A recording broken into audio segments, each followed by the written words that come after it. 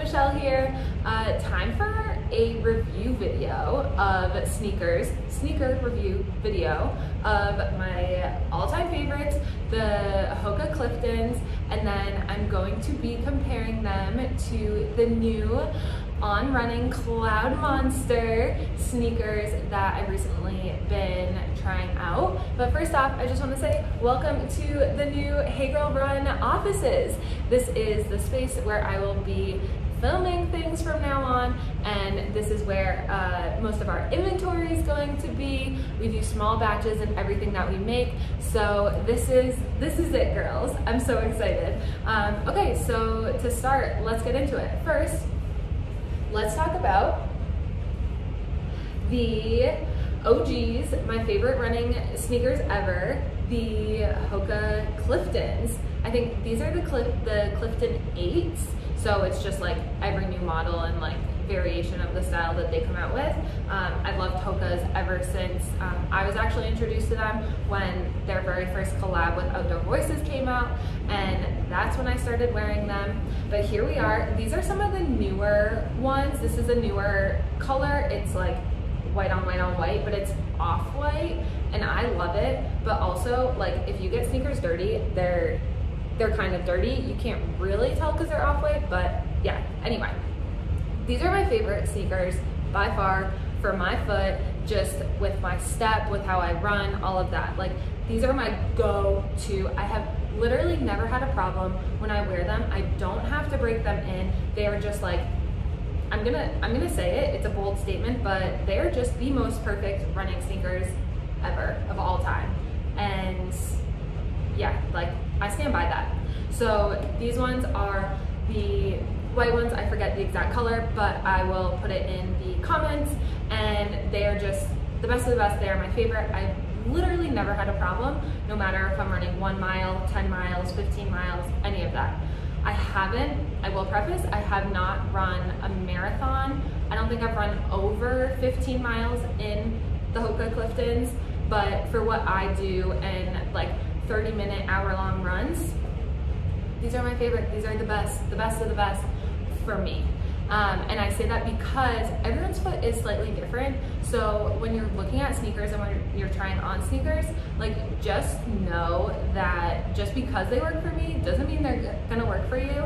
And my big thing is, if sneakers are causing me pain at any point in time, if it's immediately causing me pain, if it's like a couple times after wearing them that cause me pain, like, I'm done. I stop wearing them because it's not worth it. Like, the pain is not worth it, and pain isn't normal. It's just that a certain sneaker or a certain step or a fit just like isn't right for you. And so with that, like, girls, please do not try and put yourself through the pain of like breaking in sneakers or wearing sneakers that hurt you because they're like the cool sneakers that everyone's wearing. Like, it's 100% not worth it. But with that being said, that's why these are my favorite, is because I have had 0 issues with them ever. And just to kind of go over the sizing, I am a 7.5 in my sneakers in most brands. In Hoka's, because they run big, I'm a size 7. And so if I am a 7.5 in, say, these on Cloudmonsters, I am a size 7 in the Hoka Cliftons. So now let's get into it. Comparison of, wait, I gotta get the shot. Hoka Cliftons versus on Cloudmonsters.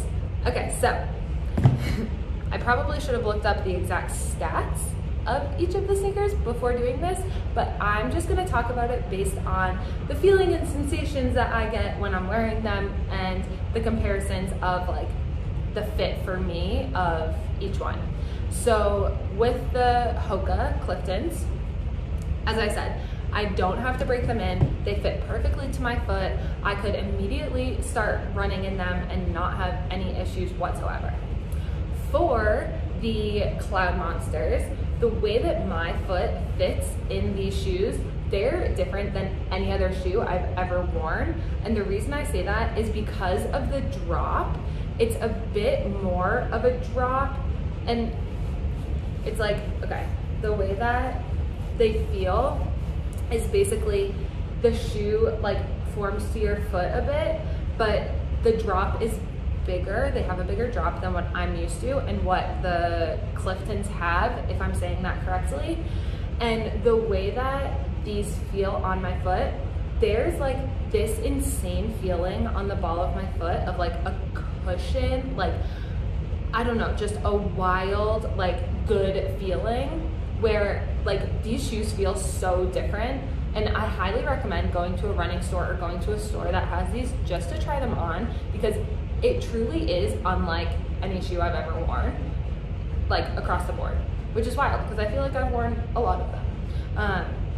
But with these, with the drop that they have, for some reason, they actually push my foot and my toes forward. So I don't like them for walking.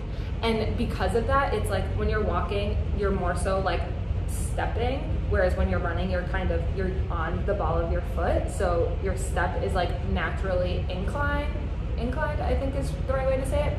So it's like easier to run on them and it like feels super comfortable. Like these are amazing for me to run in, but when I'm walking, my foot feels like it's getting pushed forward, and so my toes start jamming. I don't know, like maybe I'm not tying the laces right, or I'm actually half size bigger. But I had the issue with the On Running Cloud Stratus, I think. I actually sized up, and instead of 7.5, which is what I have in these, I got a size 8, and I could just tell they were too big, but they were so comfortable and super easy to run in. But with these, I was like, okay, they run true to size, like I'm just gonna get 7.5, that's my true size. And now I'm like, I need like a 7.75, not 7.5, I don't know. But they're super lightweight. They have this like, this wild feeling on the ball of your foot. They do feel like the toe box is, I don't know if it looks like it, but the toe box feels a little bit more narrow than the Hokas, just like the regular Hokas. At least that's the feeling that I get. And then I also, with all of my On sneakers, I don't know if this is like just me or it happens to other people, but I feel like when I'm stepping, it kind of like steps in, whereas with Hoka, it steps flat. And so like this part, it like is over a bit more, I don't know. But with all of that being said, they're super comfortable in the heel. The tongue is really comfortable. It's like, it's pretty thin. It's just like, I don't know, it's nice. So the heel, like the way that the Hoka one basically is like, oh my gosh, I need more hands for this. Okay, so the Hoka one goes out, which for me and for my heel and my Achilles is like amazing. It's perfect. For these ones, they don't obviously have like such an extreme setup as the Hoka ones, but this like doesn't bother my back heel at all. Like they fit very comfortably, and these are just like an all around like great shoe. Like I could wear them all day. The only thing is that if I'm like walking and not actually running, then it feels like my toes touch the front a little bit too much. Otherwise, they're amazing. So for actually running, they're really comfortable because I'm running more so on the ball of my foot. It feels really nice and natural. And because they have a different drop from these, I'm working different muscles. And so something that I actually posted it on TikTok, and I was like, hold up, wait a minute. Like, is this supposed to be happening? Because when you're trying out different shoes, right? So I've like, these are the OGs, these are what I always run in, this is what my body's used to. I put this on and I go for a run. It didn't hurt, but it felt like it was like working and pulling things that, not pulling, but like working new muscles that I'm not used to in my like legs and knees. And so I posted it on TikTok and I was like, girls, does this happen to you? Is this normal? Like, what's the deal? Because basically, if I have a shoe that I put on and my knees immediately start hurting, I know that like that is not the right shoe for me. Like, you should not have instant pain when you're wearing certain shoes.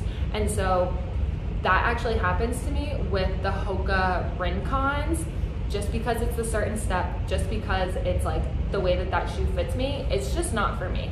And that's okay. With these, I actually had the opposite problem where obviously my foot wasn't used to it, but after my run, like different parts of my knees were feeling a little bit like more worked and tight. And I was like, huh, this is interesting. And so what really needs to happen, and like what I've been in the process of doing, is basically taking and source TikTok from a couple of like our Hey Girl Run followers who are certified to be giving this information, physical therapists, orthopedic, or whatever, people who deal with the feet. They basically said it takes about a 2-week period of breaking in new shoes, where I'm not really sure if it's like you need to only be wearing this shoe for those 2 weeks and building up to where you were in the other shoe, or if it's like switching off, getting your foot used to both of them. TBD on that. I am not a medical professional, so please do not take what I say as like the whole truth and nothing else.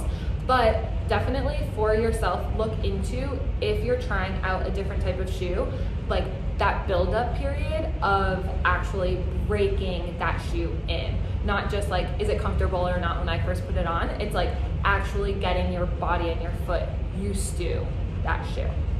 So with that being said, love these Cloudmonsters for running, for short runs, and for like quick sprints and training in that sense.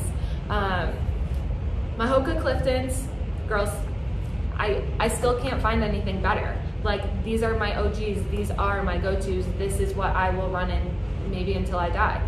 But like, these are it for me. Whereas these are definitely fun, and I really like the fact that I'm able to work different muscles in my legs while still getting a great workout and not feeling any pain. So highly recommend the Cloudmonsters, and definitely go try them on just to experience that like crazy difference in them, because it's wild. Like, it's amazing. I love it. For walking, they aren't for me, but that's okay. And they're great for running. So girls, with all of that being said, let me know in the comments if you have any questions about sizing, fit, styles, colors, like Hoka shoes, on running shoes. I've tried 3 different styles of on running shoes so far. And then I've tried so many of the Hoka ones. So if you want a different comparison, if you want just a more in-depth breakdown of any of the specific sneaker, let me know in the comments. And if you liked this video, if you found it helpful, like the video, follow along on YouTube, follow our channel, Hey Girl Run. Don't forget to find us on Instagram, TikTok, we're everywhere. TikTok is like the go-to. I post videos every single day. I love TikTok, and I love to connect with all of you. So girls, like, subscribe, do all the things, leave a comment if you like the video, if you have questions, anything like that. And girls, I'll see you next time.